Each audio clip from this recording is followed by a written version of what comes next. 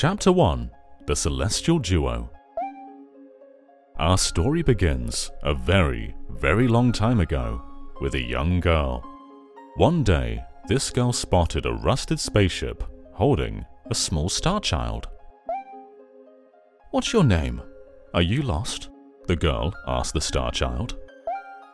"I'm Luma, and I'm waiting for Mama. She's coming for me on a comet," said the star child, who had been waiting day and night. "Don't worry, I'll wait with you," the little girl promised Luma. At nightfall, the little girl borrowed her father's telescope and peered into the sky. She looked and looked, but she saw nothing. Hours turned into days, and then years, but still, the sky revealed nothing. Finally, the little girl sighed and said to Luma, "If we stay here looking much longer, I'll be an old lady soon." But then, she had an idea. "Why don't we go out there and find your mother ourselves?" The girl and Luma fixed up the rusty spaceship, and then the two set sail into the starry sky. And this is how the search for the celestial mother began. Chapter 2. Starbits. Days passed with no sight of the comet or even a single planet. Instead, asteroids extended for as far as the eye could see. "If I had known it was going to take this long, I would have packed more jam," said the little girl above the rumble of her belly. Before they left, she had packed all the essentials: telescope, butterfly net, stuffed bunny, bread, milk, jam, and apricot-flavored tea. But I forgot to bring water. At this, Luma burst into gales of laughter, and the little girl began to pout. "As long as I have starbits, I'll be fine," said Luma. "Want some?" The little girl couldn't stay mad after hearing this. Luma continued to laugh, and the girl couldn't help but join in. "Alright, maybe just a nibble." Leaning far out of the ship, the pair began to collect starbits with the girl's net. They almost fell out a few times, but they kept on collecting. The starbits tasted like honey. Chapter 3. The Comet. A beam of light pierced through the ship's window. Thinking it was the morning sun, the girl peered through the window, only to find a turquoise-blue comet shimmering at her. The little girl shook the sleeping Luma awake and shouted excitedly, "We have to get to that comet!" The pair descended on the comet and found that it was made of ice. They looked high and low, but Luma's mother was nowhere to be found. Exhausted, the little girl sat down with a flop, utterly unable to take another step. "Look!" Peering down at the icy ground where Luma was pointing, the girl suddenly noticed clusters of starbits encased in the ice. "Pretty good, huh? Finding starbits is my speciality," said Luma, beaming. "There's ice here, but it's so warm. I'll bet there's water here too." The two decided to stay on the comet for a while. Riding the turquoise comet, the pair continued their search for Luma's mother. Chapter 4. The Dream. One night, the girl dreamed about her own mother. "Where are you going?" she asked her mother's retreating back. Without turning, her mother replied, "Don't fret, dearest. I'm not going anywhere. I'm always watching over you, like the sun in the day and the moon in the night." A wave of sadness washed over the girl. "What about when it rains and I can't see the sun or the moon?" Her mother thought for a moment before responding. "I will turn into a star in the clouds and wait for your tears to dry." When she awoke, the girl's face was damp with tears. "You have starbits in your eyes," said the Luma to the girl. Wiping her face, the girl replied, "These are tears, not starbits. I'm crying because I'll never see my mother ever again." At this, Luma began to cry too. "Mama, oh, Mama." The pair traveled through the starry skies, and though they encountered many comets, not one of them held Luma's mother. Luma was despondent. Now, Luma, the rain clouds won't go away if you keep crying, the girl said, giving Luma a squeeze. I'll give you a present if you stop. The girl closed her eyes and said gently, I'll take care of you. With these words, she felt a small spark in her heart. Chapter 5. Home. The kitchen will go here, and the library will go over here, the girl said busily to herself. We'll put the gate here. Ever since the girl took Luma under her care, she'd been bustling about at a feverish pace. It's a lot of work, but it's worth it to make a happy home. It turned out that starbits weren't the only things buried in the ice. There were tools and furniture unlike anything they had ever seen, and the girl used them to build a home. Looking at the completed house, Luma remarked, Don't you think it's awfully big for just the two of us? With a library, bedroom, kitchen, fountain, and gate, it was certainly spacious, but still, something seemed to be missing. If only my father, brother, and mother were here, the girl said wistfully. Indeed, the house was too large for its two small residents. That night, clutching her favorite stuffed bunny close to her heart, the girl fell asleep in the starship. Chapter 6. Friends. Then, one day, while the girl sat sipping tea, a tiny apricot-colored planet appeared on the horizon. From the planet, another Luma of the same color emerged. Do you two know each other? The girl asked the two Lumas gleefully. Despite the girl's excitement, they seemed uneasy. The two Lumas neither drew closer nor backed away from each other. Instead, they just stared.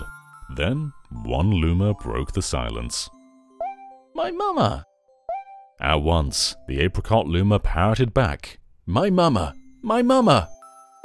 My mama! My mama! The two Lumas began to dance around the girl frantically, and neither showed any sign of stopping. The girl was so charmed by this adorable scene that she couldn't help but laugh. And that's when something very strange happened. Suddenly, more Lumas began to pop out from the apricot planet. They were different colors, but they all shouted the same thing. My mama! My mama! The sight of all the shouting Lumas only made the girl laugh harder. What am I going to do with all these children? The Lumas just stared blankly as she doubled over laughing. I guess we'll have to name each and every one of you. Tomorrow, once she had finished naming them all, she would begin moving all the Lumas into the new house. Chapter 7. The Telescope. After seeing their 100th comet, a sudden thought popped into the girl's head. I wonder if my home planet is still as blue as it was. That's when she remembered her father's telescope. Peeking into the telescope, a tiny blue dot floated into sight. It was smaller than a starbit. How strange. It's so far away, but it feels so close. She twisted the knob of the telescope, and the blue dot grew until she could make out a grassy hill dotted with flowers. It seemed very familiar to her.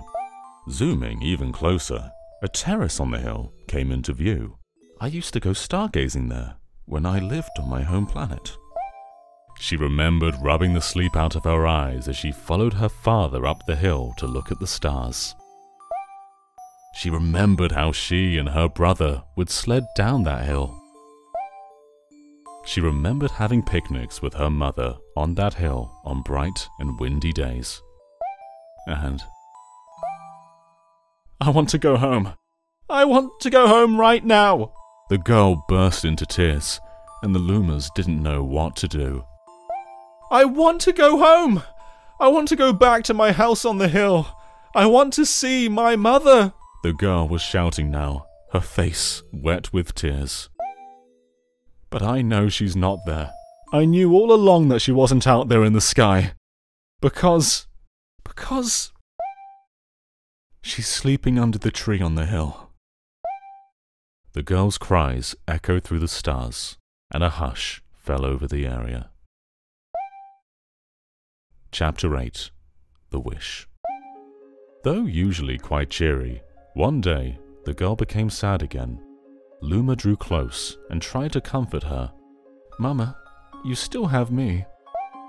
And don't be sad about your mama, because she's a part of you. That means she's always close by. It's like me. I love starbits because they remind me of my mama." No, the girl said, unable to stop the tears. A lonely look flickered across Luma's face, but it was soon replaced by a wide grin. "I have an idea. I will transform into a comet, a soaring comet that can carry you all on this journey."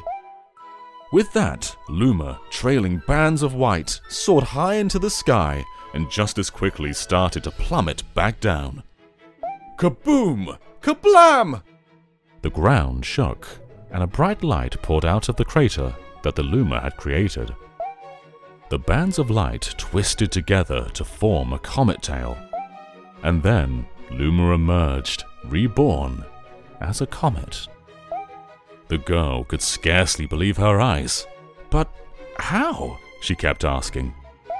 "Our destiny as Lumas is to transform into different things," said a red Luma who had suddenly appeared. "Stars, comets, planets, we can become all these things. When I grow up, I want to become a star that makes someone special smile," said a green Luma. A blue Luma chimed in. That Luma turned into a real cutie of a comet, didn't he? All of the Lumas together said, "No more crying, Mama." "Thank you," said the girl in a whisper, and she pulled the Lumas close and hugged them. From that day on, starbits no longer fell from the girl's eyes. The comet set forth for the girl's home planet, its long tail blazing proudly behind it. Final chapter. Family. With its many Lumas and telescopes, the comet was quite a sight to behold. The girl and the Lumas were proud to call it home.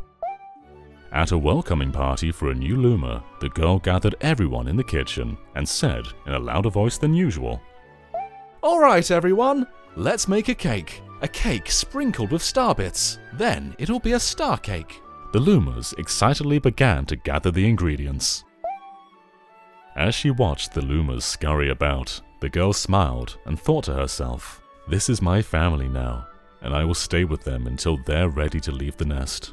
And when they do leave, I'll see them off with a smile. Because that's what makes a mother happiest." That night, when the girl lay down to sleep, a soft light enveloped her and reminded her of the blue planet she once called home. But it would be nice to return home once every 100 years to nap in my favorite sleeping nook.